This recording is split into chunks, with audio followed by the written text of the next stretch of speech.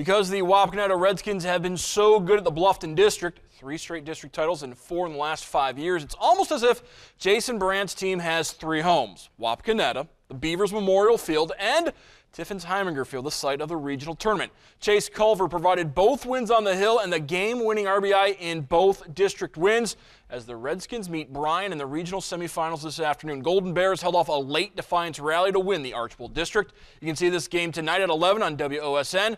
For now, the highlights and a picture-perfect day at Tiffin. Pick up the action, top of the first. Jordan Bostetter, fly ball into shallow center field. Cody Morgan has to go all the way into shallow right field to make the diving catch to end the first inning. Go to the second now. Redskins. Chase Culver at the dish. And future Northern Kentucky Norseman with Northern Kentucky in attendance delivers the base hit, sharply struck into left field. First base of the game for the Redskins. Culver would later be picked off as Bailey Martin would face the minimum through 3 innings. Over the top of the third, Bryan with the bases loaded.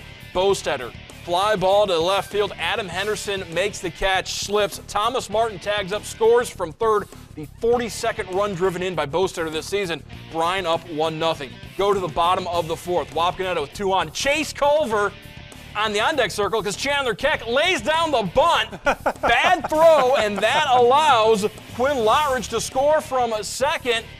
And we are tied at 1 as Chandler Keck saw the third baseman was playing back, laid down the perfect bunt. However, Wapakoneta would lead the bases loaded in the inning. Go to the 7th inning. Still a 1-1 game. Bryan threatening. 2 runners on.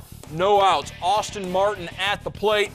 Through the drawn-in infield, and that's going to bring in 2 runs as Bryan would go on to win 3-1 the final. Chase Culver pitched into the 7th inning, but the Wapakoneta offense just couldn't get anything going against Bailey Martin. Martin only allows 3 hits, the 1 run coming in the 4th, as Bryan will move on to take on Sandusky Perkins, who defeated LaGrange Keystone.